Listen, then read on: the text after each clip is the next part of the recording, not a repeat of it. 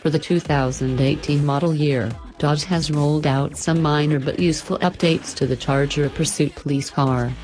It now features a larger infotainment screen standard. It moves from 5 inches to 7 inches. But if police departments wish, they can opt for a massive 12-inch touchscreen that can replace a cumbersome laptop computer. The new standard 7-inch screen will also be handy for using the now standard rear-view camera, as well as the Officer Protection Package, which is a no-cost option. This package, like last year, uses the rear-view camera and parking sensors to monitor whether someone is approaching behind the car. Its main use is preventing ambushes.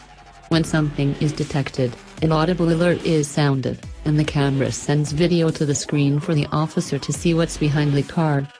It can also trigger the lights to go on, the doors to lock, and the windows to roll up. Selecting the Officer Protection Package also adds the Fleet Safety Group, a new feature for the Charger Pursuit.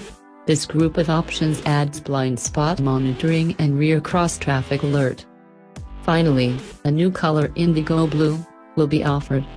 It joins an array of factory and police-only colors for the Charger Pursuit. Interestingly, a Charger Pursuit can also be had in very bright colors such as Go Mango Orange and Tor Red.